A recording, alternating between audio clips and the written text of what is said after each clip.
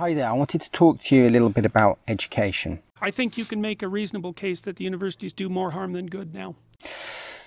Education doesn't live in school. Education has now left schools. It has now left university. Education is something which is misunderstood, if understood at all. And I bet you if you go to your teachers and you ask them, what is education? They won't be able to tell you exactly what education is.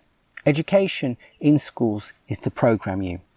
It develops head boys, prefects, monitors to show the other students how you should behave in order to get privilege, in order to get a little badge. That little badge is a symbol or token of good behavior, exemplary student, someone that's going to get a good report, someone that's going to go to university, somebody that's got something to say.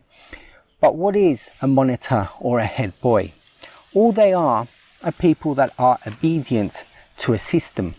That system is school. But who said that school was a good system, a correct system, a real system? School is not a real system. School is about programming you, to program your mind, to program your perception of reality, to program, when you program the perception of reality, that influences your behavior.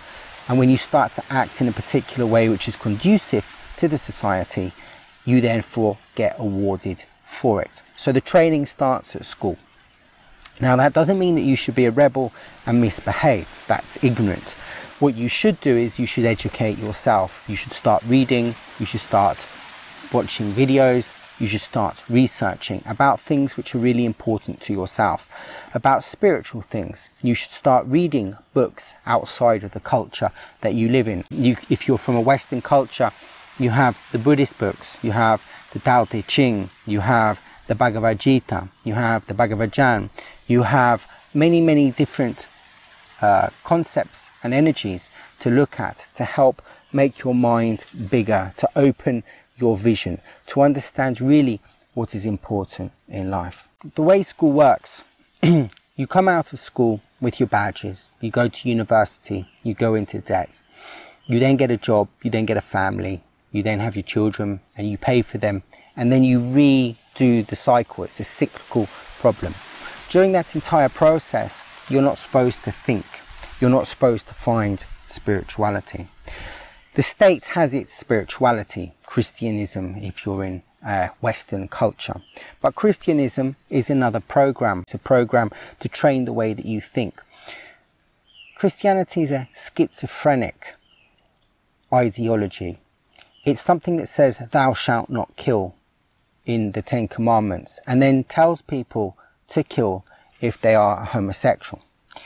It has a God which is a loving God, which kills his people when they don't do what he wants.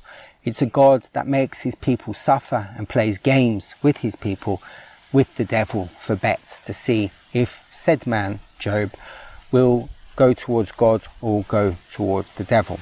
This God is a demiurge. A demiurge is a false God. It's not a real God. So Christianity is part of the system which goes alongside school. A lot of schools are Christian based and they ask you to say prayers. They ask you to go for meditations. This is just in order to back up the school's programming, the society's programming. They're two separate entities which both work for the same program.